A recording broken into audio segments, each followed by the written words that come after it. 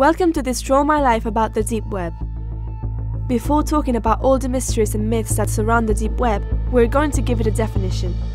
The Deep Web is filled with all the content that is not indexed by standard web search engines. In other words, dark and illegal content, what they don't want you to see or what could turn you into a criminal.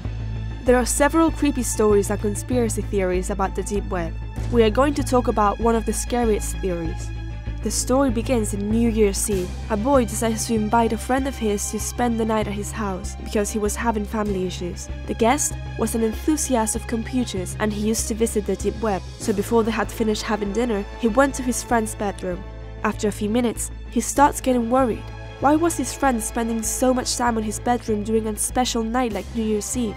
He decides to call him, but the door is locked. His father and him decide to kick down the door. They find the boy sitting in front of the computer. He's not moving. His eyes, mouth and ears are bleeding. He's dead. The father decides to call the police, but his son is trying to understand what happened. The dead boy had written on some papers all the websites that he had visited, such as a store for buying human blood, the dark book, a Facebook-like social network, and a lot of horrible and gross pictures. The computer couldn't resist and it gets burned before they can do any research. The boy was traumatized after the incident. However, after a while he decided to investigate what happened to his friend. When he was checking all the files in his computer, he found a horrible surprise. He found a picture of his friend and himself at school, a stolen picture with a link. He was very scared, so he deleted everything.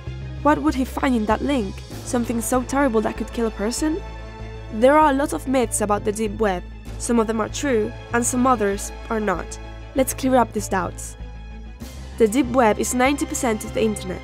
This is true. We can't access the majority of the internet content with Google. It's made by criminals and for criminals. This is not true. Everyone can gain access to this web. In fact, Tor is the most popular browser for getting in the Deep Web. It was made by the United States Naval Research Laboratory, and not all the content is linked to crime. You can only find weapons and drugs. This is not true. There are a lot of sales in the Deep Web. Of course we can find guns and drugs, but this is a very little part of the dark web. Don't download anything and don't talk to anybody. This is true. First of all, you should never visit the Deep Web, but if you do, remember that there are a lot of criminals as hackers looking for an easy target like you. The FBI is watching you. This is true.